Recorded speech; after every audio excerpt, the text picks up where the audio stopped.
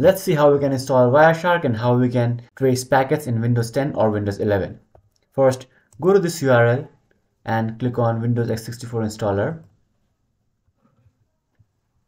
and your Wireshark will be downloaded. Let's wait while this download is complete. Finally, our Wireshark is now downloaded. You can go where the file is downloaded and double click on it, or you can just click on open file here and the installer will start. So this is the installer. Just click on next. Just click on noted and click on next.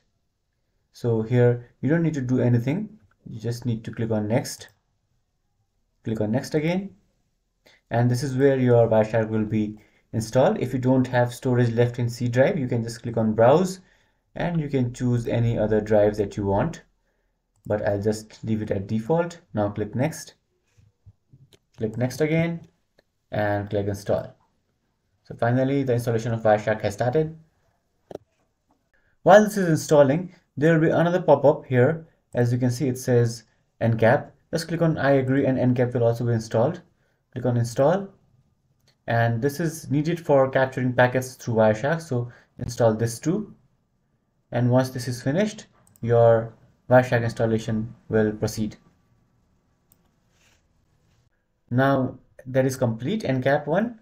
Now you can click on next, click finish, and as you can see, Wireshark installation has proceeded. Let's wait till this is finished. Finally, our Wireshark installation has complete. Now click on next and click finish.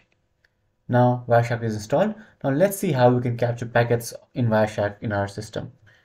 Press Windows key and type Wireshark. Click on this. Let me maximize this. So right now, as you can see, I'm connected to a network here, Wi-Fi network. We get a list of options here of all the networks that we want to trace packets from. And here you can see the inbound and outbound traffic graph. So right now I'm not connected to Ethernet or this loopback traffic. I am connected to Wi-Fi, right? So what I'll do is I'll double click on this. And as you can see, all the packets that are going in and out of my system are being tracked here.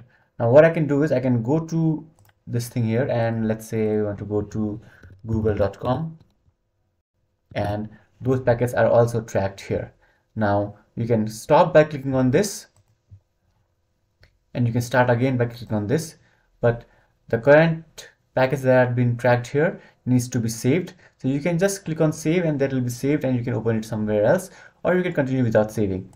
Now there are a lot of packets here, so let's see how we can filter through packets. So let's say we want to just check for our web traffic, right? So for web traffic, the protocol is TCP and the port is 80. So what we can do is we can write TCP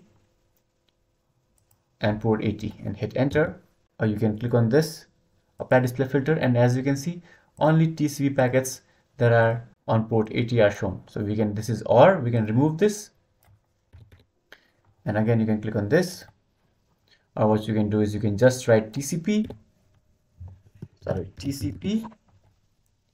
and click on apply filter, and only TCP packets will be shown. So this is how you can install Wireshark and track packets.